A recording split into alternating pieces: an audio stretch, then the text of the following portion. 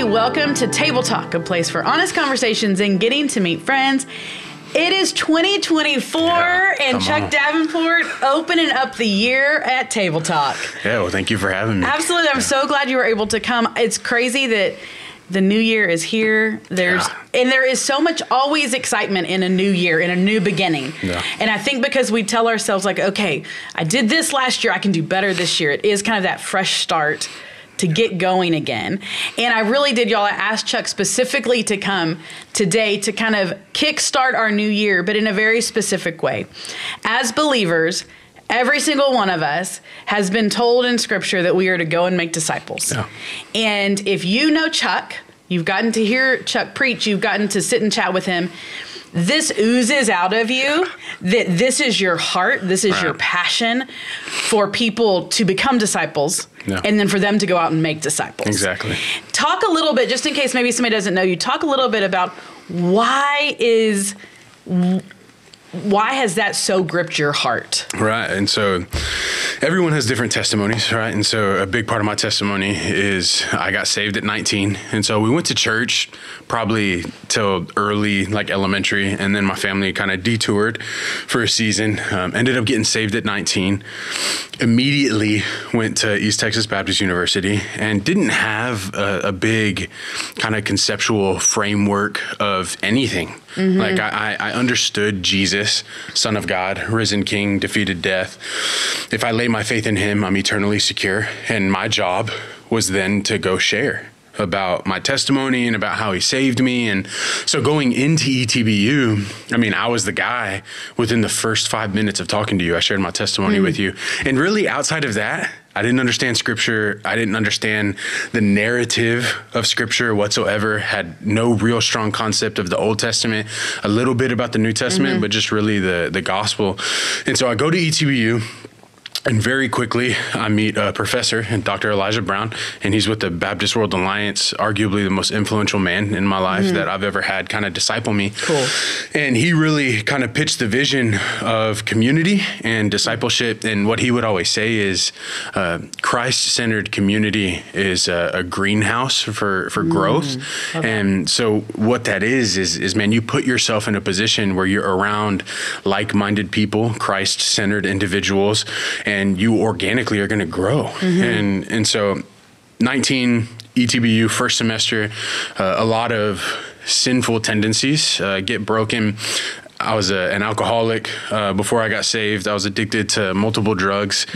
And then really just kind of the lust addiction, the addiction to adrenaline, there was a lot that I just kind of carried with me, very addictive personality. So I get saved, go to ETBU that first semester, everything's going incredible. A lot of those chains are starting to fall off.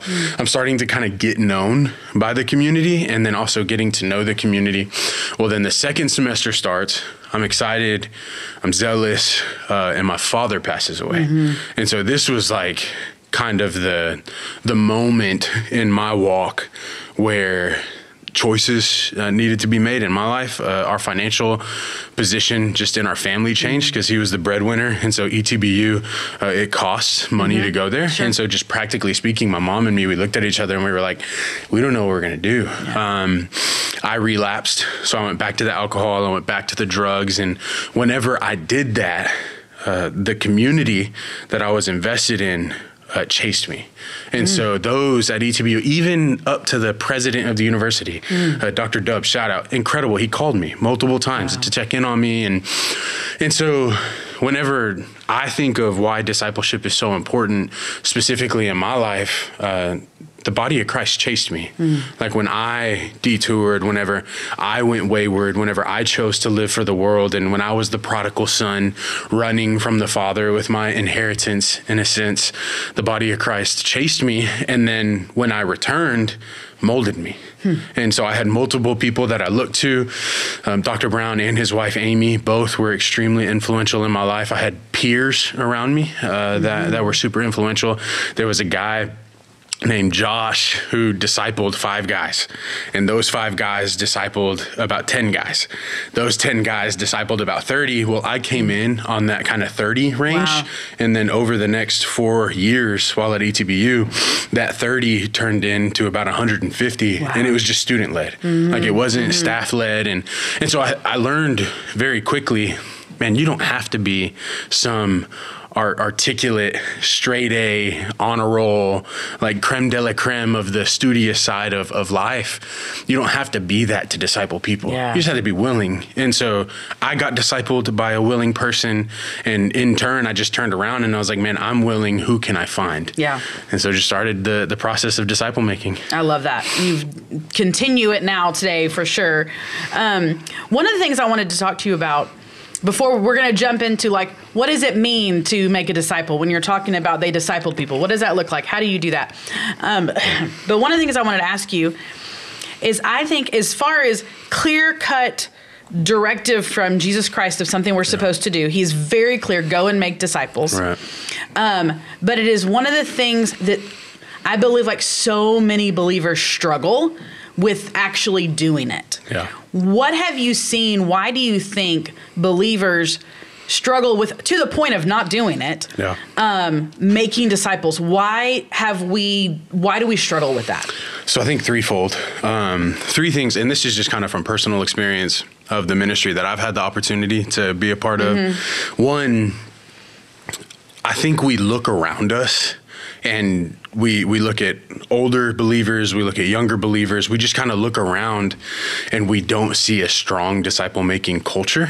And so if I don't see it, right, if I'm raised in a household with parents who profess Jesus, but they're not making disciples actively, they're not sharing the gospel actively, they're not serving actively, but they're professing that Jesus is Lord, there's a stumbling block there. Because then all of a sudden, say my youth pastor or my lead pastor or somebody is speaking into my life, I'm called to make disciples, but I love and respect these people over here, and I don't see them making disciples. Right. And so I think there's a lot of that in our culture, and we just need repentance, and we need to show some grace too, because a lot of that stems from church leadership not laying out the plan, and not providing the plan, and so people haven't picked up the blueprint to run with it. Right. I think another major issue. So one, the stumbling block is just kind of the culture that we find ourselves in the Bible Belt.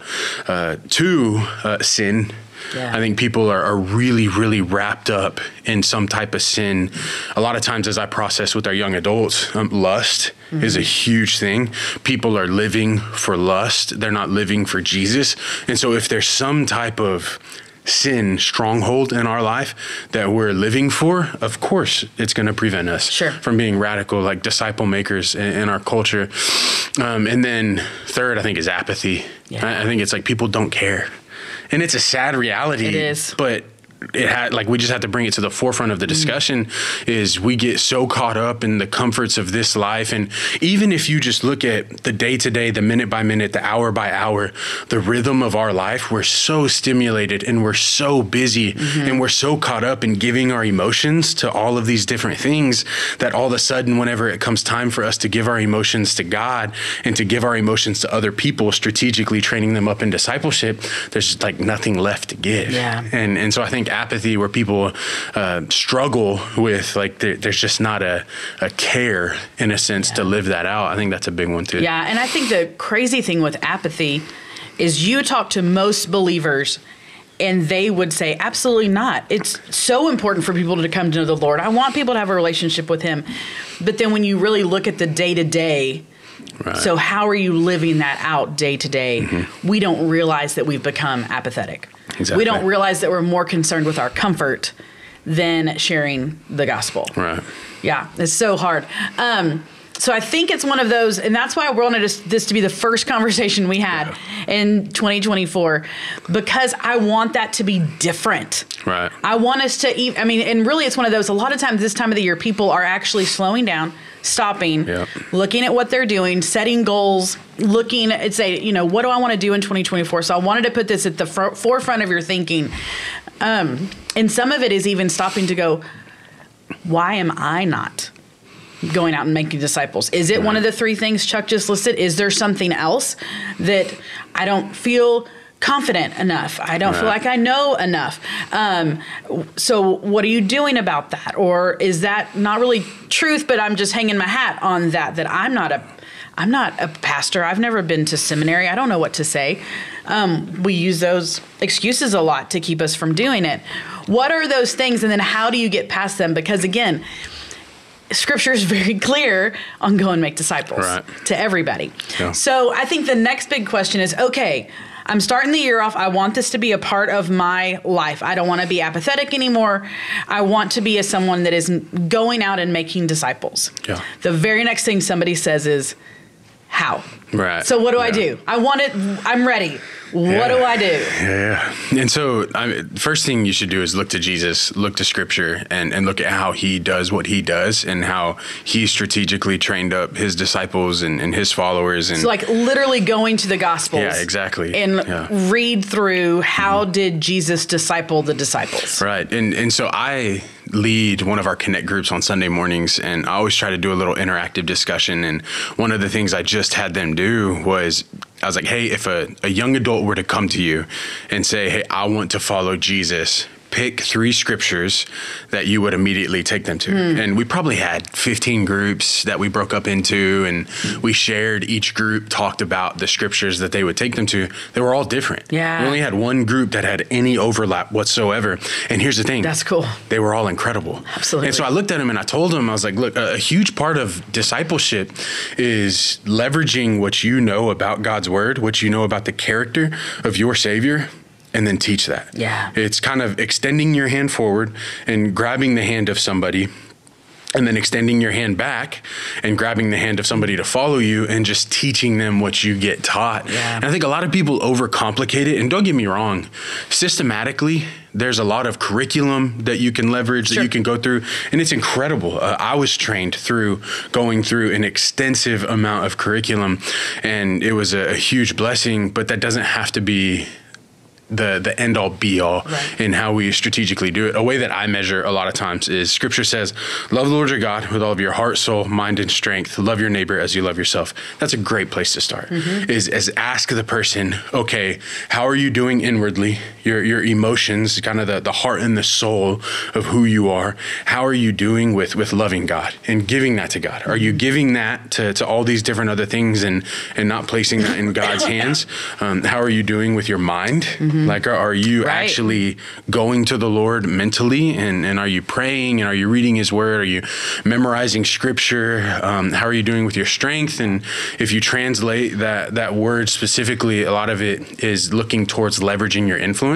And so how are you leveraging your influence for God to get glory, and then loving your neighbor? And so if you're sitting with somebody who wants to be discipled and you're looking for the how, that's a great place to start, is looking at emotions, looking at the cognitive side, looking at the influence that they have, and then looking at the people who immediately surround them, their neighbors. Are you doing outreach to them?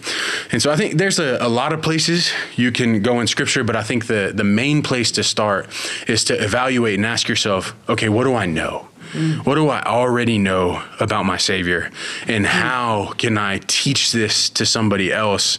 And then also, like, press into your church leadership, press into your local faith-based community, because like you may have a pastor, or you may have something that's already planned and ready for you. And so like a great example is Beside, right? We have an incredible discipleship ministry here at Sagemont. And so if you're a man or a woman looking to be partnered with somebody in discipleship, well, if you're at Sagemont, we already got that for you. Right. Like, and so a lot of it is, it's simply just get invested and get plugged in. Go find a Connect group. That's a big way that we disciple people here. Go find a ministry that you can be a part of. And the beautiful thing is, specifically here at Sagemont, there's so much diversity in ministry that happens. And so that can be a little overwhelming, right? Because you look at the list of everything and it's like, whoa, like there's so much. But in the same breath, as you pray through that and you think through your giftedness and you think through how the Lord is specifically calling you to serve him, man, there's an opportunity for everyone. It doesn't matter who you are. There's an opportunity for you to get plugged in and to serve and to create disciples. So. Absolutely. And I think that's so important.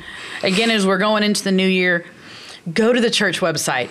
look at all the different opportunities that there are for you to jump in. It might be Bible study. It might be a support group. It might be joining the mowing team just because you need to get around some people that are going to encourage you on a Saturday morning, or coming and helping with the cut-ups and cutting things up for the kids ministry on Sunday mornings. It's looking at those things and really asking the Lord, where are you calling me? And then the harder thing is do it. Like, show up. Like, do the awkward of walking into a place where you might not know anybody. Be that person. And then once you get in, you be the person that looks for the person walking in that looks uncomfortable, that hand reaching back, and pull them in. Talk a little bit, just because I think Sagemontchu, that you are the minister over here at Sagemont, is such an amazing example of disciples making disciples. Right. And a huge reason for that is because it is your heart, and because you've been so purposeful to teach that, and also hold people accountable to it. Right? So talk a little bit just about how Sagemontchu is set up to teach people how to go make disciples, and then also give them opportunity to do it. All right. And so we're a small group driven ministry. And so one way that we tackle discipleship is getting in a group of 8 to 12 people, and then discussing the things of God. So discussing scripture, praying for each other, confessing sin, holding each other accountable. And then a big thing I tell them is sometimes we can get caught up in the only time that we are called to make disciples. And this is just a mentality some people carry with them, and they may not realize it, but they live it out, is the only time that they make disciples is when they're in the building. At Sagemont. And so I'm a really, really big advocate of, God has saved you. God has redeemed you. God has called you. And you are where you are. Right. And so the workplace that you're at, the friends that you have, the family that's around you, the strangers that you encounter every day, the church body that you're a part of, it's like, man, he has you where you are, and leverage that for him to get glory. So in your workspace, like, don't hesitate to bring up your Savior. Right. Like, you never know whenever somebody's just waiting to hear. I had a guy stop me on Sunday and talk to me about how in his group presentation at his workspace, he glorified Christ, and he talked about something that he was thankful for regarding his relationship with his Savior. And the CEO, the top dude who's been an atheist for 40 years, talked about how much it touched him. And so you really authentically never know who you're gonna touch, who you're gonna reach whenever you're in those settings. So a big thing I push for is, on your campuses, in your workspace, the strangers that you encounter, they're all gospel opportunities. And so evangelism is a major, major push in our ministry. But here's where I got convicted, because I've been here 7 years. So for the first probably 3 or 4 years, evangelism, we really, really pushed it. And then I got convicted when quarantine happened, because all of a sudden, we didn't really have that opportunity. Right, to just go to the mall or go whatever. We couldn't just go on the campuses. And so we really kind of got to the drawing board and started looking at things. And personally, the Lord really wrecked me. I was extremely busy, but I don't necessarily think I was pursuing holiness in that season, personally in my relationship with God. And so we started talking about the fruit of the Spirit, and we started talking about the word faithfulness specifically, and how that is a fruit that the Spirit produces in his children's lives, and how evangelism is incredible, but faithfulness needs to partner with evangelism. And I think that's the discipleship process, is if you're trying to disciple people, but you're not functioning from the empowerment of the Holy Spirit and from understanding the Word of God and through a relationship with Jesus Christ, faithfulness following evangelism, you shouldn't expect that to just be a reality of the relationships that you have. If you are living and reading the word, and you're thriving in your prayer life, and you're functioning through your relationship with your Savior, then the Holy Spirit will produce inside of you the ability to evangelize, and then be faithful whenever someone looks at you and says, hey, I do want to follow Christ. What's next? The Holy Spirit will help you to have a faithfulness to train that person up in righteousness. And then it's simply teaching them what you know. Yes. I love it so much. It's teaching people what you know. It's sharing what God has shared with you with other people. Right. Whatever that is, because any of us that are believers, we've gone from death to life. Yeah. We can share that. That's a great jumping off place, right? Share just how the Lord saved you. And then as you grow in your walk with the Lord, then you're able to share more and more as you go along. When you're in God's word and hiding God's word in your heart, then that's what pours out of you just in every conversation that you're having with people. And so there is a part, I think, of disciples making disciples that should just be along the path. Right. And along the road. Yeah. And there's kind of twofold ways that I explain it is there two sides to our discipleship strategy. One is you train up the discipline. And so all of us need to be trained in spiritual discipline. So that's like prayer, fasting, giving, reading the word, living sacrificially, evangelism. Like we need to be trained in that. I need to understand kind of the meta narrative of scripture and how Jesus is the center of all of it. There's just an aspect of being spiritually disciplined that everyone should have a really strong foundation. But then every person, like there's a personhood to that individual. Your struggles are very different than my struggles. Sure. Like no matter who I encounter, man, we have different struggles. We have different testimonies.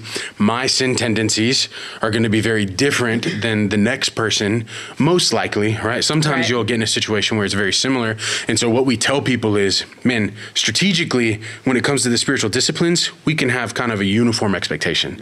And so we can put before you, say, 12 different disciplines that you can take people through. We'll even provide you lessons. We'll give you curriculum, give you material that you can go through. But once you flip the script a little bit and you get to the personhood, that's where it gets unique. Because you have some people who may be struggling with suicidal thoughts. You have people who may be struggling with depression, with different addictions in their life. Like a huge thing for me is loss. Is I've lost a lot of loved ones throughout my years, specifically as a believer. Like once I got saved, within the first 4 years of being saved, I lost like 10 loved ones, whether it be friends or family. And so for me, I mean, when Father's Day happens, it's really tough. When my kids hit milestones, like it's really tough. It's incredible and it's exciting, but in the same breath, it's really difficult around holidays and stuff like that because I'm reminded of loved ones who are no longer here. Well, that's a uniqueness to Chuck Davenport. Whoever's discipling me needs to know that. And so then you can really get into kind of the nitty gritty of there's so many incredible Christ-centered authors and believers who have put out curriculum. It's already out there. Like you don't have to reinvent the wheel. So it's like you disciple the discipline, but then you also disciple the personhood of the individual. And each personhood is different, and you don't have to reinvent the wheel to disciple them. You just seek out some spiritual wisdom from other individuals, and you find something that works. I love that, because when you think about spiritual disciplines, you have some people that they take it to where it's just check boxes. Like, okay, I have to do this and I have to do this. And they're going to do it every single day because somebody told them to do it, and it's a checklist on what they're supposed to do. But you take those exact same spiritual disciplines, and somebody else is like, I know I'm supposed to do that, but I don't do them. I forget. I'm lazy. I procrastinate. I whatever. And so it is that the exact same things you're supposed to do, every person is going to have to process those differently. So I love that it's the both and. It's, yes, these are the things as believers we should be doing. Let's talk about how do we incorporate those in your life and how they all are going to hit a little different for each person. I love that. Talk a little bit about sagemontchu, some of y'all's going out into the community. And we talk about how wherever you are is an opportunity for you to share Jesus. For sure. But y'all also, you do a great job of bringing the students along and going, okay, but also you can make opportunities. You can do both. So talk a little bit just about what that looks like, and also why do it? And so the conviction comes from Acts, whenever Jesus vision casts for the church and tells them, you'll be my witnesses to Judea, Samaria, and to the ends of the earth, Jerusalem, Judea, Samaria, the ends of the earth. And what he's saying there is he's painting a picture for the early church to understand. Jerusalem, Judea, man, that's like their realm of influence. And so that would be like me looking at Sagemont and saying, like, man, you're going to be witnesses of who Jesus is at Sagemont and around Sagemont. So in Friendswood and Lee City and Pasadena and Pearland, like all these different areas kind of surrounding us that we're comfortable with. This is our realm of influence. This is where we're from. And so they were like, okay. And then he said Samaria, and it's like, ooh, that gets a little uncomfortable. Right. It's like all of a sudden there's a gap between the disciples, how they've traditionally been raised, and how the Samaritans have been raised. And generationally, there's problems there. Yeah. Like they have ancestors who hated each other. And now you're telling me I'm going to be a witness about who you are to these people. And so what you see is it broadens and it gets regional. And then it says to the ends of the earth. That's like global. And so strategically, our conviction comes, man, God has called us to leverage our life, to be witnesses about who he is locally in our realm of influence. So that's our campuses, that's our literal neighbors, the strangers that we encounter, but then also regionally. So that's potentially the United States, like it's surrounding areas whenever there's a need, or just thinking through, man, how can we jump into gospel work in the region that we're from, where it may be a little uncomfortable. Yeah. You may not look like the people, you may not talk like the people, you may not sound like the people, but God is calling you to reach the people and to be his witness in that area. And then how can we reach people across the ends of the earth? And so really just vision casting for our people. We, at one point, we're doing a lot kind of regionally and a lot globally in Sagemont U, but we lost a little bit of what it looks like to do it like in our kind of realm of influence. And so I consider U of H, don't get me wrong, like our realm of influence, but in the same breath, it's 20, 25 minutes away. Right. And so you could kind of look at that maybe regionally a little bit. And so we just kind of sat down with the team, and Miguel Reyes brought up maybe an opportunity that we could do, and it was literally just knocking doors. Right. And so it's kind of that 5-mile radius around our church, and it's the first Saturday of every month, except for January, right? We're not doing it this one, but and we literally just knock doors, and so the conviction comes straight from Scripture, where Jesus tells the church, "You're going to be my witness in your community." And that's all we want to do. Yeah. We just want to go and we want to be a witness of who Jesus is in the context in which he has us plugged in the realm of influence that he has us because he's called us to do it. And so we really oversimplify it, vision cast, and then we just provide opportunity. And what we've seen is if you cast the vision, if you equip and you provide opportunity for the saints, I mean, God is faithful to raise people up. Yeah. Like he'll do it. Yeah. It's so cool to see that Sagemont U community show up and do the thing. And yes, it's fun and social, right, but it's so much more than that. And you can see it on their faces when they're serving, when they're here, when they're out talking to people. They're so purposeful. And I love it. Such a great example to all of us to see that. And here's the thing I don't want us to do, and I'm saying us as in not Sagemont U anymore, us not just to go, good for them. Right. Good job. Great. Look at that. Look at them go. To be able almost to flip it and go, okay, why am I not doing that? Like it would be an encouragement for me to go out and do the same thing, not just for me to cheer for them to do it. Exactly. And make sure that that's the effect it's having on the church body, is that all of us going, we can do this. Yeah. We can do this. And I think it's so important. And I love it. Y'all, there are, some of you might be like, well, can I come to Sagemont U? Well, you can come to the outreach for sure. That's for sure. For sure, the 100%, outreach. But like, to go, man, that training, that discipleship training that Chuck's talking about, where do I get that? Y'all, again, go to the website, look at the different things that are being offered. There are tons of places where you can jump in.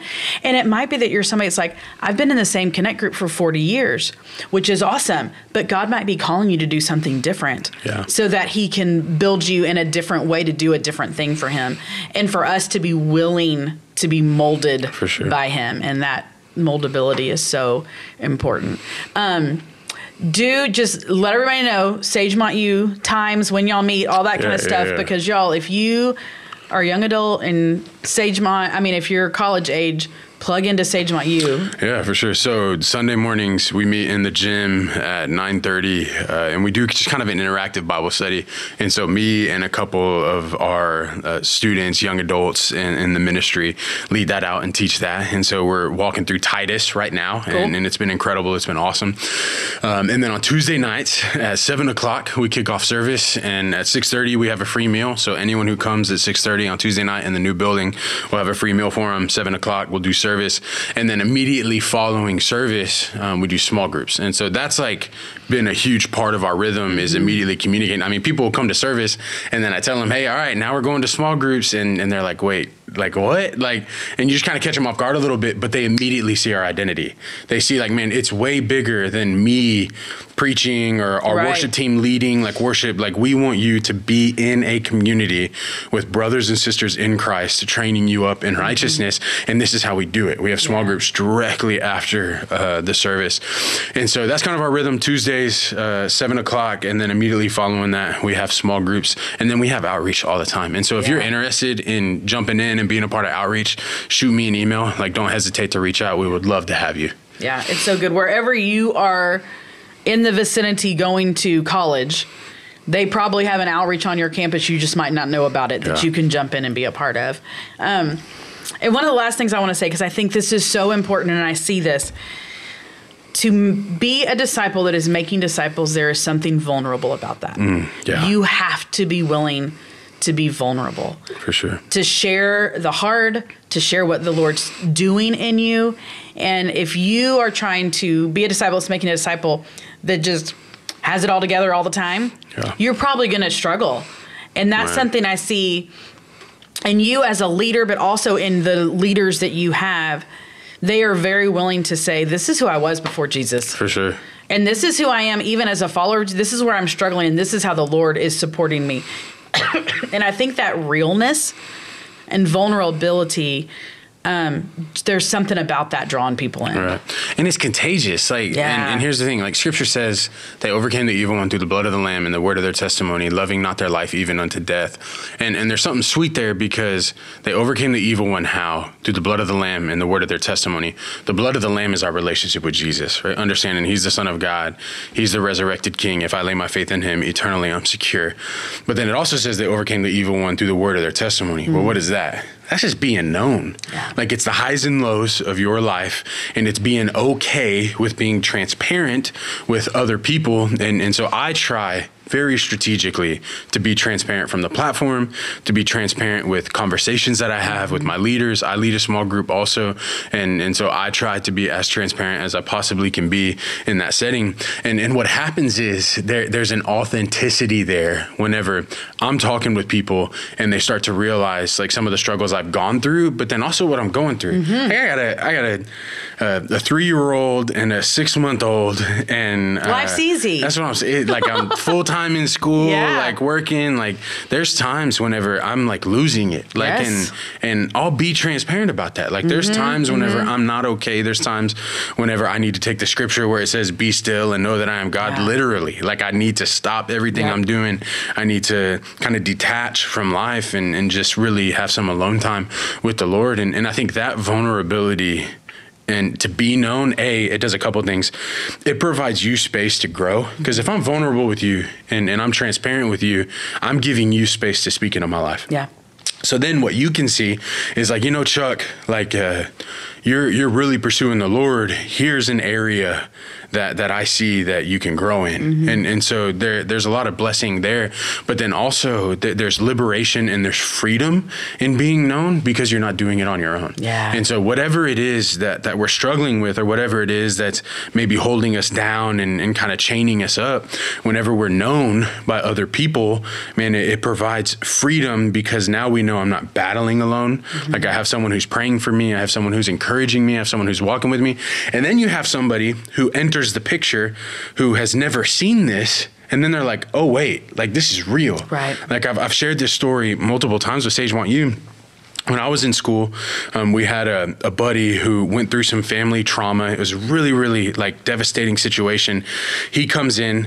Our like evangelism strategy was find somebody and just bring them to the house. So we had 5 guys who were believers, just bring people over, bring them into the house who don't have a relationship with Christ, and they'll get around believers and they'll taste and see that the Lord is good. And so that was kind of our strategy there.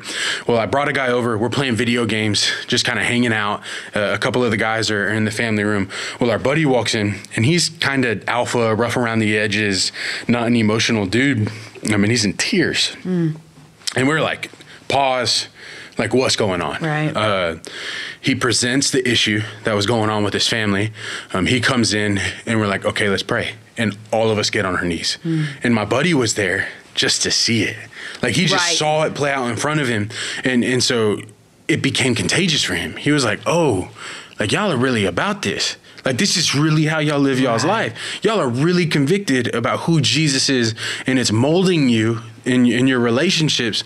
And his life changed by being in that moment and seeing that it's more than just a Sunday. It's more than just a Wednesday. Like it's more than just showing up to a worship service. Like, man, this is how we live our life.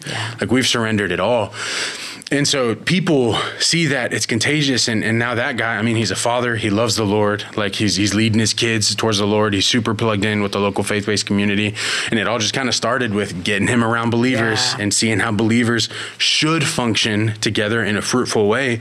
And then just seeing us hit our knees and go to the Lord in prayer. And so it really is contagious. It is. Like big time. It's so exciting. And y'all, that is a prayer I have for this year, is that we will go out and make disciples.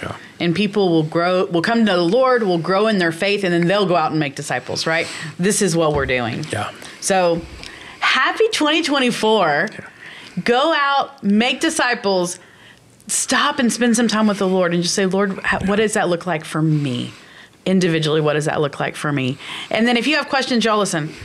This guy will talk to you. He would love to talk and just share his heart and share with you. So please, he's available. He's here. He's awesome.